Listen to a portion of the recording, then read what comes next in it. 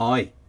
So the project that I had intended to have released this week was derailed at in the final stages.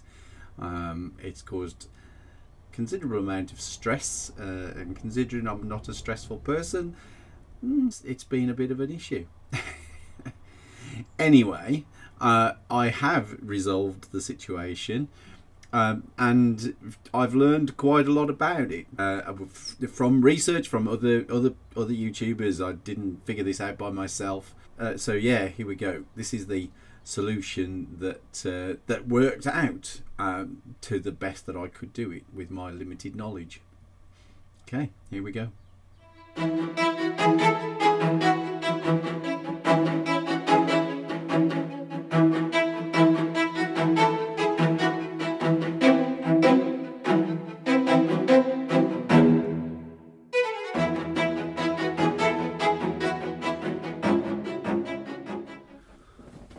Well, the project that's meant to be released this week has failed simply because of this resin, which I owned.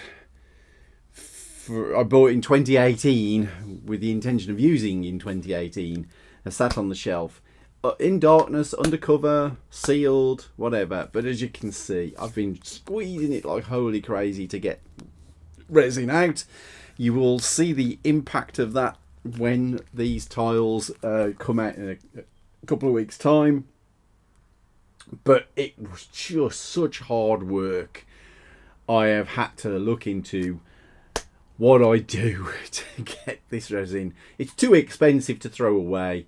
So what do I do to get this resin to flow again? So guys, here is a solution to dealing with a resin that has gone thick and viscous. Okay, so out of this bottle here, which is really getting difficult to get it out of, I have managed to get one big dollop of the resin, and I am going to try a different version today. And that is to see if microwaving works. So I'm going to stick it in the microwave now and we'll see how that goes. Look at that. Success.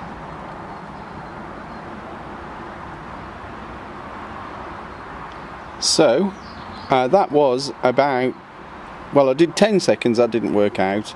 I did 30 seconds and that's what I got. So I reckon anything between 20 and 30 seconds in your microwave will get your very, very thick, solid resin fluid again enough to pour and use. Wow, I'm so chuffed. I've got to go ahead now and actually do what I need the resin for. I have faith that it's going to work for that as well. Okay, cheers guys. Sorry it was a short one. It's probably my first very short one. So anyway, I will see you next week. Take care. Bye bye.